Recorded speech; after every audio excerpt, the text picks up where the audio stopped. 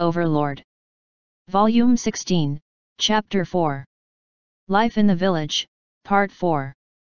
Ins, Aura, and Mari were having their morning meal. Of course, because Ins couldn't eat, it was really just Aura and Mari who were eating. It wasn't only the dishes which brought out the flavors of the ingredients that the Dark Elves had provided them. There were also things from Nazarick that Ins had put into his inventory and brought here with them. After each bite of the dishes the Dark Elves had provided them, Aura and Mari would write their impressions of it on the paper next to them. They would then be shown to the intellectuals of the various races in Irantal and researched. However, as of right now, they had not made a single surprising discovery including things of monetary value.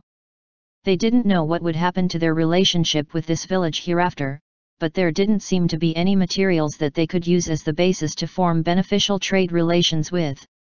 The reason Aura and Mari were recording their impressions of the food after each bite was so that when they were asked about it, even Ins would be able to answer.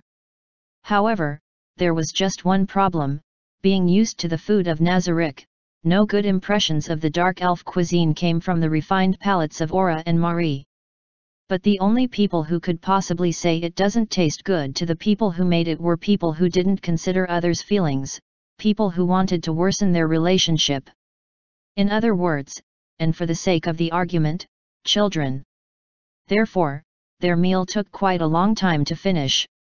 They would take a bite, chew it, raise their eyebrows, and then write their honest impressions. After that, Ins would flip through the notebook they wrote in, knit his eyebrows, and finally write a more flattering impression. To write the ingredients are fresh every time would hardly qualify as a proper impression.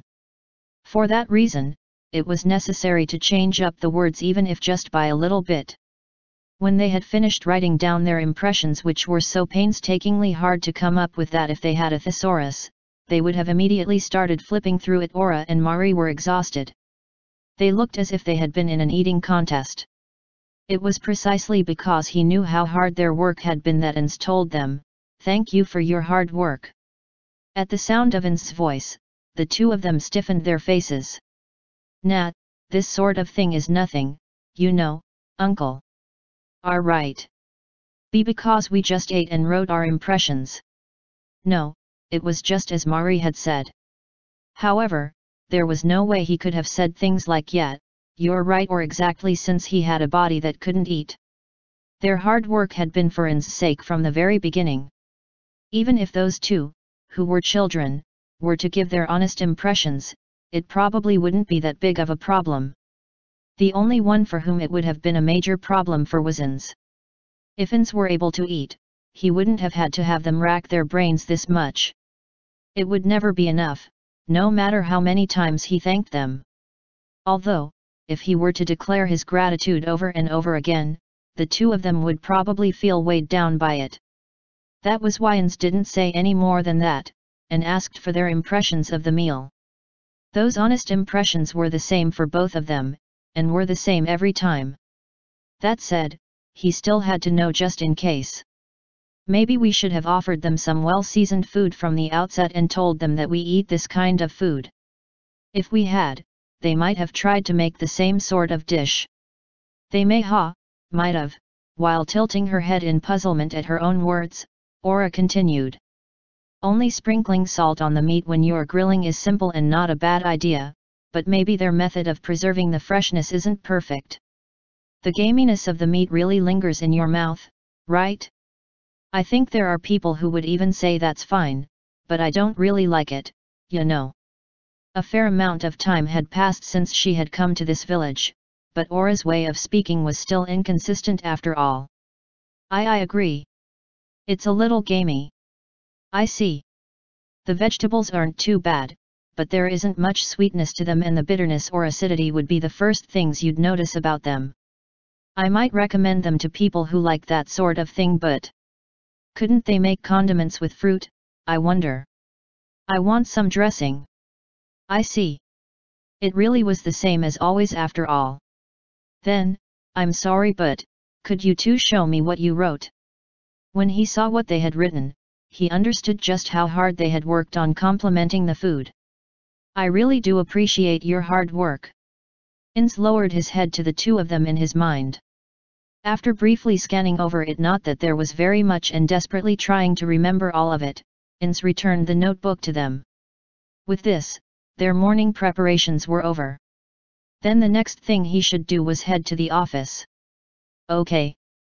It's about time, so I'll be heading out. I think I'll also be home late today, so could you go ahead and eat without me? The two of them answered in unison.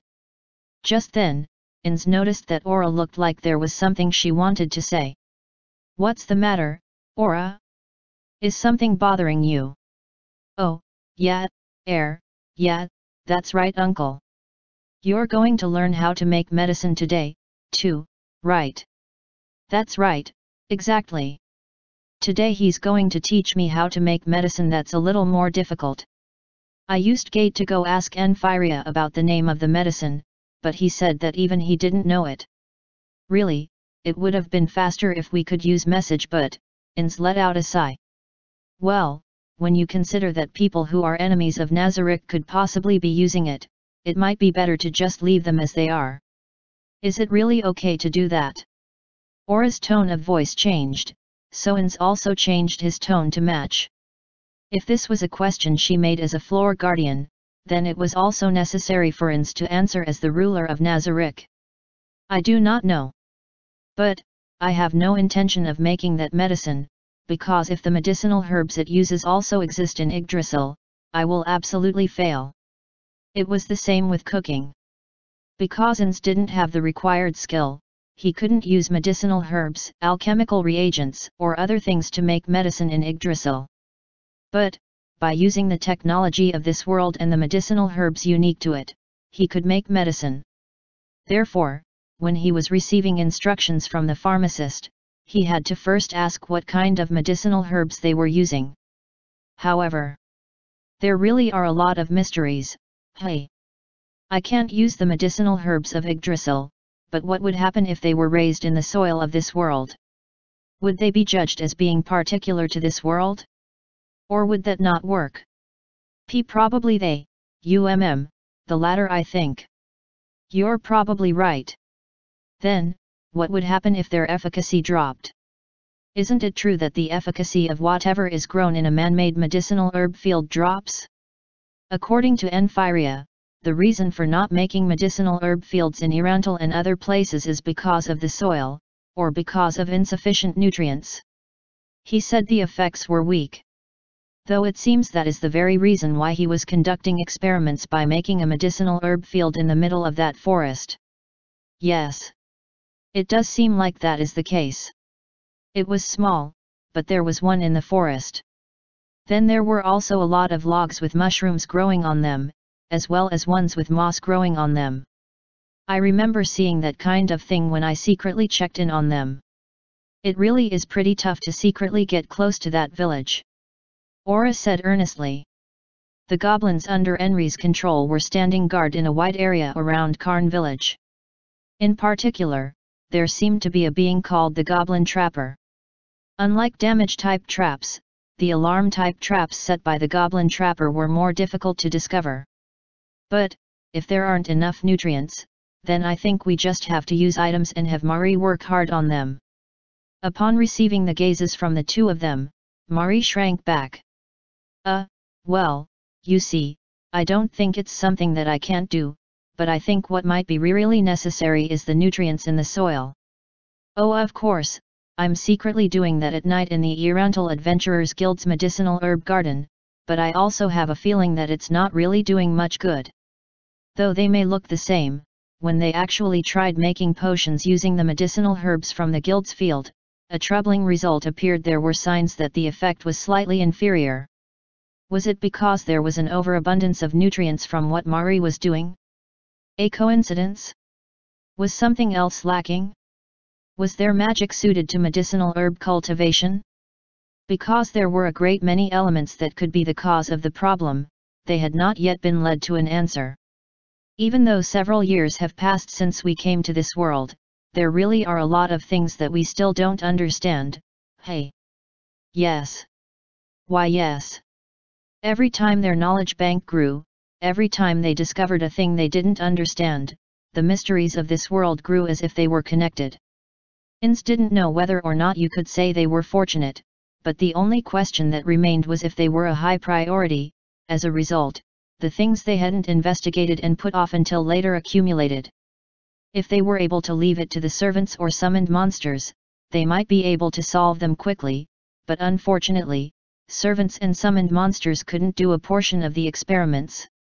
Ins had considered that at a minimum, the experiments had to be done by beings who were born in the same way that the NPCs or players were created. However, if that were the case, then even if Ins a player and an NPC were to do the same things, there might be differences in the results. If he believed that it was necessary to investigate something, they would need to have Ins, an NPC, and a servant, 3 people repeating the same experiment. If we do this kind of cultivation experiment, it might be fine to leave it to the people we have placed under our control, but important experiments and such can't be entrusted to those who could become our potential enemies in this world. And if that is the case, it means they must only be performed by those from within Nazarick, but we don't have that kind of leeway in terms of personnel. It's a troublesome thing. So that means while being on guard so that other countries' technologies don't make breakthroughs, we'll only be improving the technology in Nazarick so that it benefits us. Hey. It was troublesome, but there's no doubt that if I left it up to Albedo or Demiurge that they could take care of it one way or another. Those two are smart, after all. Or rather, it was because it was those two that there was a chance they were already tackling it, so it might just be unnecessary worrying on his part. For the time being, he probably only had to raise the issue. Just like last time, all I would have to do is make a summoned monster, write it down, and throw it into the suggestion box. If he did that, he could avoid the danger of it appearing like he was only just realizing that now. Whoops. Crap. It's already time. Well, I'll be going then. Faster than he could even see the two of them nodding, Ins flew out their borrowed elf tree. As expected, there was no way he could be late. Even in his former working life, he hadn't been late even once, no matter how absorbed in Yggdrasil he had been, for instance. Hurry up, hurry up. Light shone on Ins's face. The sunshine falling through the slight gaps made by the thick branches of the trees told him the weather would be good again today. With the sounds of their master's footsteps no longer audible to Aura, she finally opened her mouth. Somehow HAA. Aura sighed. When she was alone with Marie, it was impossible for her to keep up the act. This was bad. On that point, Marie wasn't really acting like he was acting. That's a little unfair, isn't it? Aura gave him a reproachful stare. Hey? What's wrong, sis? Nothing at all. It's nothing, okay. It wasn't as if anything would change by taking her anger out on him. Aura regained control of herself and said what she was trying to say just a moment ago. Uncle looked like he was somehow having fun, didn't he? Marie nodded in agreement. To Aura, that point was something she really didn't understand very well. HNNNGH, she groaned. Her head cocked to the side as she asked a question. At any rate, he's been going to the chief pharmacist's place every day since we came to this village, but I wonder if there's any value in going that far. I wonder about that, but, you know? Since even I can't cast druid spells that make use of these trees, maybe they also have independently developed pharmaceuticals, right? Since that smart uncle of ours considers it interesting, that might be it, but, in this kind of countryside village that's a little unbelievable, isn't it? In the first place, isn't it strictly the magic that makes use of these trees that you can't use? I wonder. If it were a different person, they might be able to use it, but I get the feeling that it's like domestic magic for me. It's probably elven magic that was independently developed in this world. But, even so, if Uncle is going there every day, there would absolutely be value in just that, right? It was a sound argument that left her at a loss for words.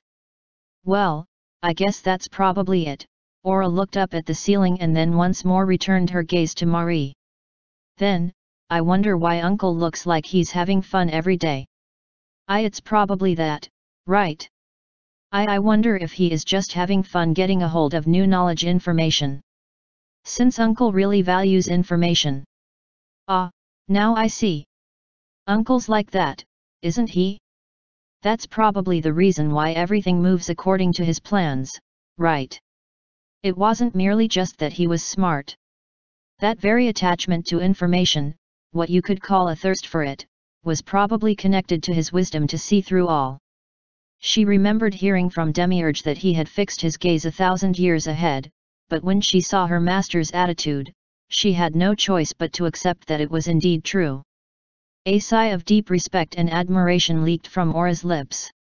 As expected of the great personage who had brought together the supreme beings. For Aura, Byukyubuku Kagama was the greatest of the supreme beings. Ins came in second for her, edging out Pararon Sino. Ankuro Machi Machi and Yamaiko were tied at a distant fourth. The rest of the supreme beings were all whatever. In Marie's case, his top three were the same, but everyone else was equal. As expected of Uncle. And in exchange for that Aura's face was gloomy. When it comes to us. Marie had the same gloomy look on his face. Why yet? Special information, the information Uncle seems to be seeking out, we haven't gotten a hold of a single bit of it at all, and even so, we're doing it again, aren't we? It can't be helped now, can it? Even I really hate playing house again, but then, what else do we have if we say we want to play a different game? There's no way we could lose, and if we lost on purpose it'd be a bother if they thought we were making fun of them, wouldn't it? So for the time being, that means it'd be better for us to get along with them. The two of them were silent. As things stood, they would be playing house again. However, they didn't have the perfect excuse to refuse to play it, nor did they have an alternative idea for a game to play. If this hadn't been an order from a supreme being, they might have said they weren't feeling well and avoided them, but they couldn't do that. For the time being, we know my abilities as a tamer don't work on dark elves, but that might be information that nobody else has verified until now. Seeing a bitter smile appearing on Marie's face, she continued. Incidentally, level 100 dark elves are included in that. Marie, upon remembering something, looked pretty disgusted. Under the sunshine that leaked through the gaps in the trees, Ins was walking across a bridge that hung from a tree. From time to time, he would see a dark elf waving at him. Not only that, but the dark elf walking up to him from the opposite direction would talk to him with a smile. Heading to the chief pharmacist's place again today, Fear-san. Yes, that's right, Ins answered smoothly. At first this fake name hadn't felt right to him, but even though only a few days had passed, he was already completely used to it. It's embarrassing, but my lack of talent is making my temporary master take a lot of time and effort to teach me. You possess wonderful talents as an arcane-type magic caster, Fear-san. But even so, it would be even more surprising if you also had talent as a pharmacist. It's the same thing as there being no one who excels as both a ranger and a druid. Ins had killed a magical beast, a giant hypnotism python that had approached the village using magic once. It was that course of events that led him to win deep respect from the dark elves of this village.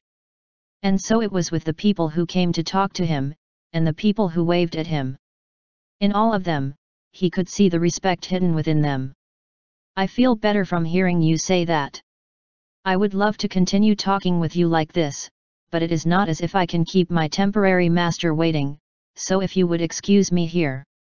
I am terribly sorry. I'm the one who should apologize for stopping you when you are in such a hurry. Exchanging no, I'm the one who, and other social pleasantries, and started walking on. Finally, he arrived at the laboratory he had been frequently visiting these past few days. While calling out "I'm sorry I'm late," he entered the elf tree. It wasn't as if he was actually late. Rather, in this village, the only way of measuring the passage of time was individual intuition. Because of that, aside from the hunters, they had a loose sense of time, and hardly ever made promises based on it. Even still, they had a rough sense of it. Therefore, it wasn't like it had been specified that Ins must absolutely come at this time. But even so, since he had been a little later than usual, he said it as a matter of courtesy. In fact, "You're not really late though," a voice called back from inside. In the familiar sight of the workroom, the chief pharmacist with unfamiliar hand movements slowly, ever so slowly placed the ground medicinal herbs on a dish, without turning around to look at him. Ins, taking a seat next to him, took the loaded dish and placed it on the scales. On the opposite side there were weights that had been placed on the scale. Unfortunately, they didn't balance the first time, so Ins repeated the task of changing the weights several times until they finally became even. After that, Ins wrote down the mass of the weights on the stack of paper he had prepared. "By all means, please continue." The chief pharmacist, who had been irritatedly watching Ins place the weights, took the dish with the medicinal herbs in a rough fashion and transferred them to another vessel. He was doing it carefully, but there was no way he could get all of the ground-up medicinal herbs off of the dish. A slight trace of the medicinal herbs, as well as the juice from crushing them, remained on the dish. Looking at that with an irritated expression on his face, the chief pharmacist tried to transfer them one more time using a spatula. If he had something like a rubber one, he might have been able to cleanly scrape them off, but unfortunately it was a wooden spatula. He was able to get most of it, but some still remained on the dish. "Ugh! This is such a pain in the ass!" the chief pharmacist shouted while scratching his head in frustration. It was definitely an attitude he hadn't shown to Ins when they first met. In the few days he had been instructing Ins, he had opened up and now openly displayed his anger at Ins's proposed method by overreacting.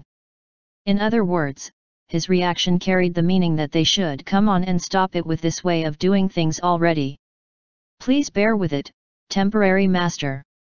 The chief pharmacist turned to Ins with a sour look on his face. Maybe if it were a woman or child, a different emotion might have arisen in him. Yet, even if a man, a full-fledged adult member of society, had shown that kind of attitude, Ins wouldn't have thought anything particular of it even if they were handsome, for instance. "Don't make me do something that's such a pain in the ass. Temporary apprentice. No, I told you the reason before, did I not? And you agreed to it, did you not? It was not as if I forced you to do it, did I?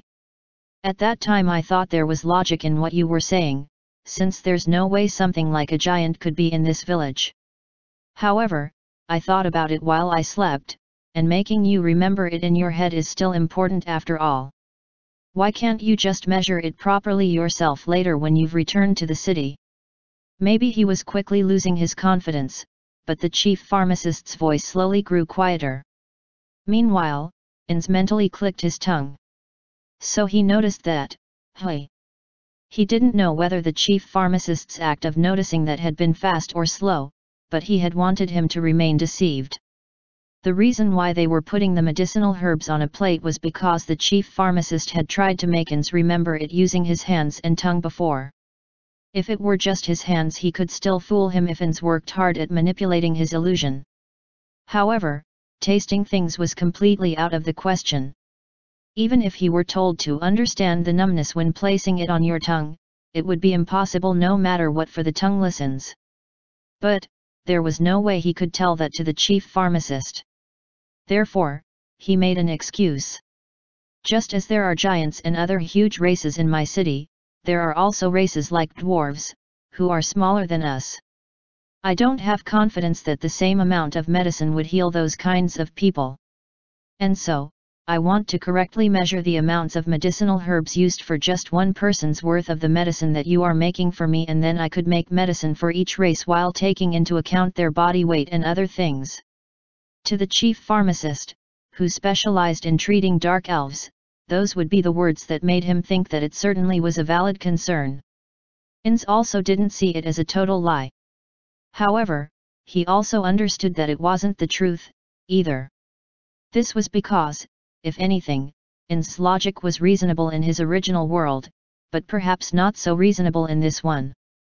In this world, a different physical law magic existed. If that were the case, then things like potions, which had one foot in magic, could no doubt deviate from the common sense of the old world that Ins knew. In fact, even a small amount of potion healed a giant's wounds just the same as it did for smaller races. Of course, because the maximum amount of HP differed between an ordinary human and a frost giant, the amount of recovery would appear to be different. However, they were in fact the same. Of course, because he hadn't taken his experiments that far, this was just a guess.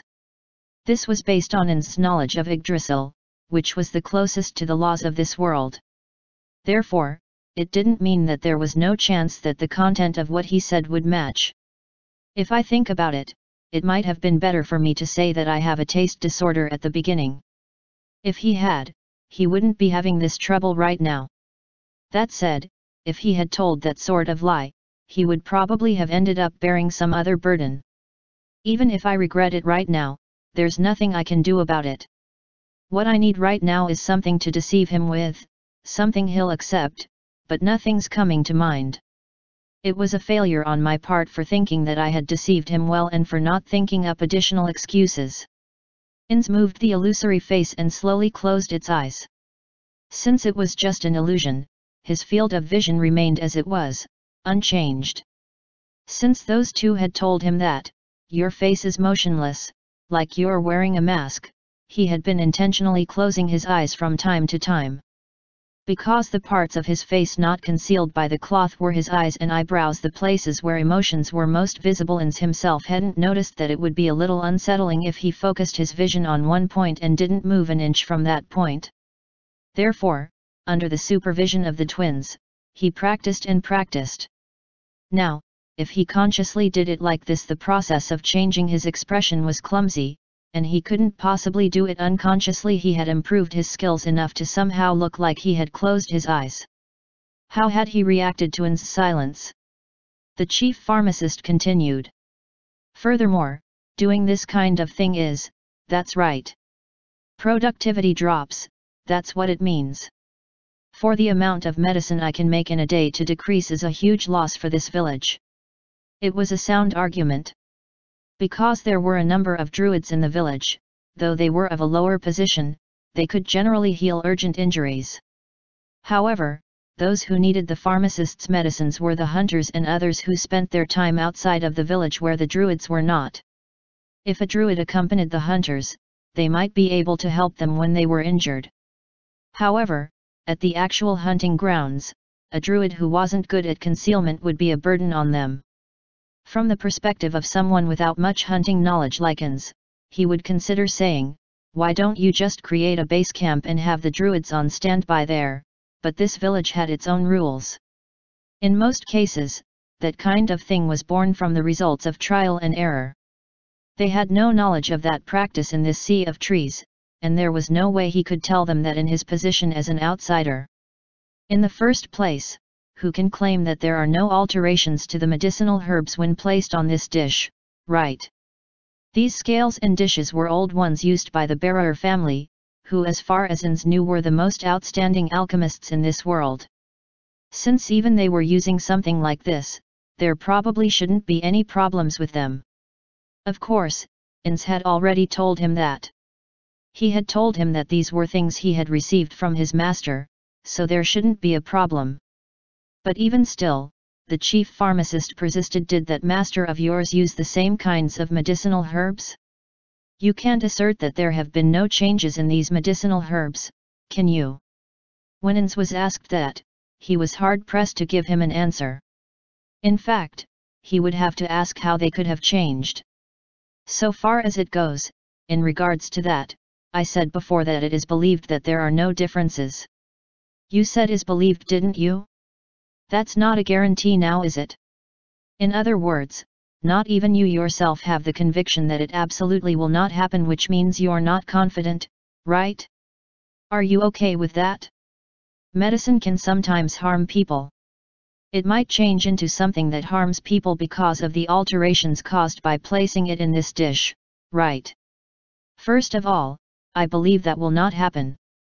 Of course, that may be true. However, to investigate if that is true, you will need to make all the medicines and confirm it, won't you? First and foremost, when you investigate, if there was a minute change, you might not know immediately that it had been altered. Then, when a few days or weeks have passed, it might change significantly. If it were used on a person in critical condition, a life that could have been saved might change to one that cannot because of that small alteration, might it not? A sound argument yet again. Might. While he argued against that hypothetical, Ins didn't have any proof that could absolutely declare that he was wrong. Thus, it was impossible for him to win the argument. And adding on top of that, Ins's knowledge was just a thin veneer. This was bad. He couldn't come up with a hypothetical story based on his knowledge as a pharmacist. If someone from the bearer family were here, they could probably immediately refute it. However, he couldn't back down here. Considering the possibility that he would be instructed to remember with his tongue, he really couldn't back down. If that is the case, please just do it like that, temporary master. I will carry the data back to the city, and as temporary master told me to, I will make all the medicine and investigate the various effects. Faster than the chief pharmacist could get a word out, Ins piled on his declaration. To give an opponent a chance to counterattack was the act of a fool.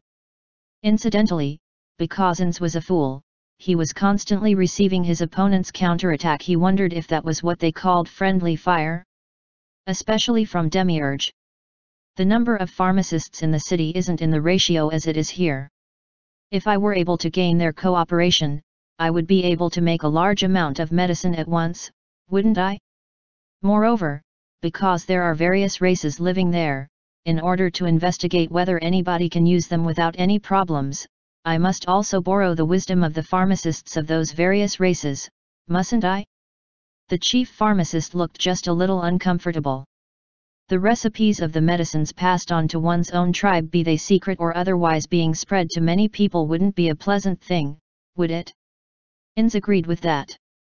Rather than it being about protecting a vested interest, giving knowledge to beings who might become your enemies was sheer stupidity. In fact, even Ins didn't seriously intend to do that. That was just some appropriate words he weaved to trick him. Ins had also been taught this by his friends. It was precisely because the fruits of knowledge were monopolized that they had value. Since it seems that you have no objections, temporary master, if you would, please continue. Upon receiving Ins's counterattack, the chief pharmacist raised his voice in what sounded like disagreement. However, it seemed like a decisive way to mount his own counterattack hadn't come to him.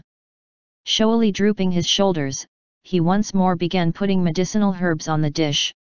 His movements were swift. It would be tough for Ins to take notes while completing his own tasks like this. It appeared that that was exactly what his opponent was aiming for. Even though the chief pharmacist's own work was finished, if Ins wasn't finished with his, there was no doubt that he would give him a snide comment or something of that sort. Rather than this being his attempt to say let's hurry up and finish this unpleasant work, there was no doubt in Ins's mind that this was his revenge for being beaten in their argument. Don't you underestimate me. Certainly, there was probably no way he could win against the chief pharmacist, who had spent many years making medicine, in terms of speed. However, he had also spent the last few days next to him repeating the same simple task over and over again. From the very beginning, he had no intention of admitting defeat. While his fighting spirit burned in his heart, Ins also frantically started his work. He capitalized on all of his experience up till now to instantly find the weights that suited the dish of medicinal herbs he was handed. If he didn't have time to take notes, then he just had to pound the information into his head. Ins could never say that he had a keen mind, but that didn't mean his ability to remember things was non-existent. As Ins's speed increased, the chief pharmacist moved even faster. They were both wordlessly absorbed in their tasks as if they were competing against one another. If a cool-headed third party were there, they would absolutely have thrown in a quip or two. However, this is interesting. While Ins was remembering how to make the medicine, he thought about its effects. This medicine's effect is very weak. However, if the medicine and that method are used simultaneously, perhaps they'll have an unexpected synergy. To the players of Yggdrasil, using the absurdly large amount of data in the game to come up with new tactics was one of the most enjoyable things they could do. No, Suzuki Satoru was no exception. Using the technologies of this world to create medicines that weren't in Yggdrasil revealed the hidden possibility that they could be used in new battle tactics. Using magic items rather than magic to compensate for your weak points. No, doing that would take time. Something that can be done in a much shorter period of time. In practice, he would probably have to verify whether or not there was any synergy between them. Even so, Ins felt excitement at the prospect of acquiring a new tactic. I already have a connection. If I said something, he would probably teach me a lot more things. The reason he hadn't done so was because up till now, Ins had been spending all of his spare time to study something far more different. He had left the acquisition of the technology of this world to Titus and everyone else. Frankly, managing an organization estate is impossible for me. Rather than doing that, wouldn't it be better for me to be placed in a position of technological research after all? Plus, I enjoy this more. He once again thought about what he had vaguely felt since the beginning, when he started learning about the medicines here. If Suzuki Satoru had had an outstanding mind and didn't have one, though, he would have learned them both well. However, that was not the case. Despite that, he had divided his efforts on a field that he himself wasn't good at. You could even say that it had been a waste of time. Until now, I was thinking about running away from work. No. People have areas where they're best suited to. When I return to Nazarick, I'll try requesting a department transfer from Albedo. But, wouldn't that be a betrayal of the NPC's faith in me? As the guild leader and the person who dubbed himself Ins Oolgaun, is that the right thing to do? I wonder, what everyone would say. At the sudden halt of the chief pharmacist's hands movement, their contest and Ins's thoughts came to an abrupt end. The chief pharmacist turned around towards the entrance. Ins looked as though a smile of victory was about to appear on his face, but he immediately amended that and looked in the same direction. It wasn't as if anybody was there. In that case, he tried pricking up his ears. It felt like something was happening far away. However, there were signs that this noise wasn't from an emergency like a monster attacking the village, or someone was wounded. You guys were the last ones coming from the city, right? Hey? Oh, yes. I haven't heard that anyone except us was coming. Could it be? Yeah, that's right. When someone comes to this village it's like this, I guess. They're also an outsider. There wouldn't be this kind of reaction if it were one of the dark elves from around here, assuming that, maybe an elf came? Or maybe it was someone from Nazarick. No, Ins thought. If they wanted to contact Ins, they had message and other methods of doing so. It was hard to believe that someone from Nazarick had come. However, if the other party were an elf, then only one sort of being came to mind. Could it be a peddler? It might be, though I also have a feeling it's something a little different. Well, it probably doesn't have anything to do with us. If something did happen, someone should be coming right away. The chief pharmacist answered as if he was trying to persuade himself that it was true, and once again turned back to the desk. More importantly, let's continue our work. You may have also been taught this by your master, but when mixing, there are kinds of medicines for which efficacy can deteriorate along with the passage of time. Their work was progressing much more slowly than it had been just a little while ago, but they would soon be forced to interrupt it. One of the dark elves from the village rushed in completely out of breath. Mango S.A., the voice of the dark elf who had suddenly entered lost its vigor when he caught sight of Ins. Oh, Fear-san. Pardon me for interrupting your work. There weren't any villagers who didn't know Ins had been hanging around the chief pharmacist's house to seek his instruction. Yet, something had happened and he seemed to have forgotten that due to his impatience. So there's an apology for my temporary apprentice, but not one for me. What the hell is this? The chief pharmacist muttered, but he probably wasn't serious about it. His face looked dissatisfied, but in some ways it also looked like a mischievous child's. Oh. I'm sorry, Mango-san. Sorry for bothering you. Mango Jelena, that was the chief pharmacist's name.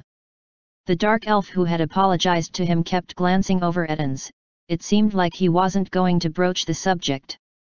Ah, if this is something that would be bad for me to hear, then how about I step outside? No, it's really nothing like that. But, you see. Mango-san. An elf came to the village just a little while ago, and they said that the country of humans outside of the forest is attacking close by. When he had said that much, he glanced over at Ens once more.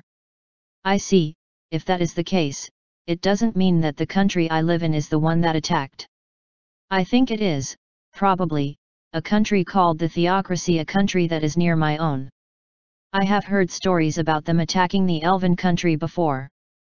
An expression of relief appeared on the dark elf's face. And the elf came to tell us to be sure to send troops from this village. That elf must also inform the other villages and has already left the village, but it seems like the elders want to have a meeting about what we should do from here. End of Part 4.